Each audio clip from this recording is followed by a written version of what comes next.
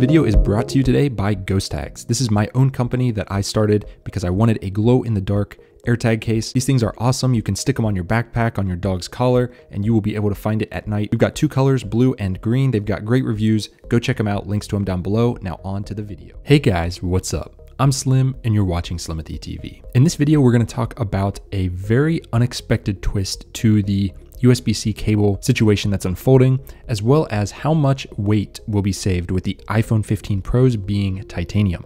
Now this especially impacts the iPhone 15 Pro Max because that one is very heavy, the iPhone 14 Pro Max right now. So once that's switched over to titanium, let's talk about how much lighter that will be. But first here, we are getting rumors, as you can see in this tweet right here, about a data transfer cable for the iPhone 15 Pro sold separately. This person is claiming it will be up to 150 watts charged. They corrected this later.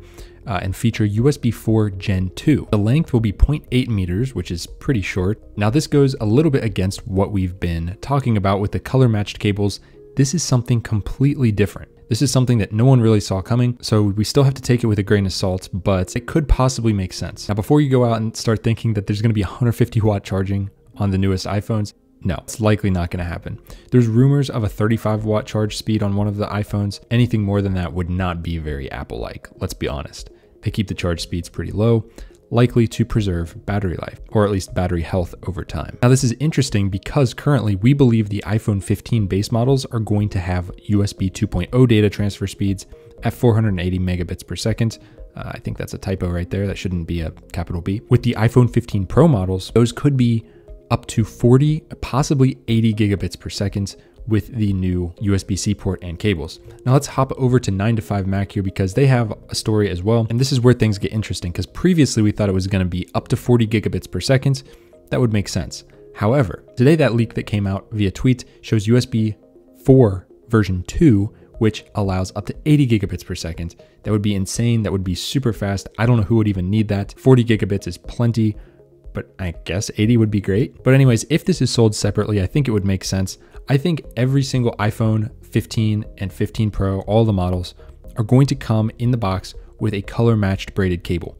It will not be this one. This one's super thick and very short. Not something that the general consumer is wanting because this would just be unwieldy. It probably wouldn't even fit in the iPhone's box. Look at how it doesn't fold or bend right. We've reviewed a couple on the channel that are similar to this. They're great cables, but not for daily use. So just keep that in the back of your mind. I think we could get up to 50 watt charging on the iPhone 15 Pros if Apple wanted to really step it up. 35 watts is fine, but man, if we could get up to 50, that would be pretty sweet. They could really tout that as, you know, super fast charging as far as iPhones go. But let's talk about how much lighter the titanium will be versus stainless steel. So this guy over here on 9to5Mac did some math. I've not gone ahead and checked his math at all. Based on what I know about titanium versus stainless steel with many of the different watches that I have, not just Apple watches, but regular watches, titanium is so much lighter and it's going to make the iPhone 15 Pro feel much better. So if we look at the current weights for the 14, 14 Plus, and 14 Pro, Pro Max, you can see the Pro Max is 8.47 ounces. That is incredibly heavy for a phone.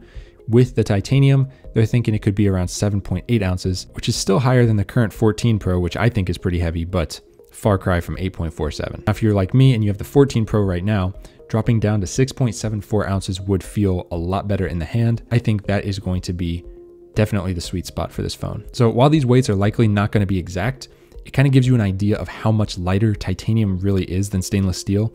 And not to mention, I believe it's 30% stronger while it's 30% lighter. So do the math.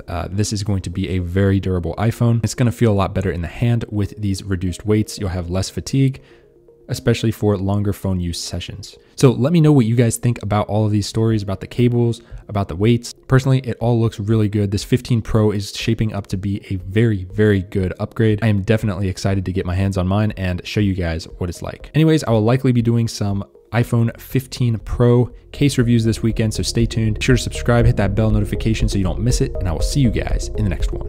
Peace.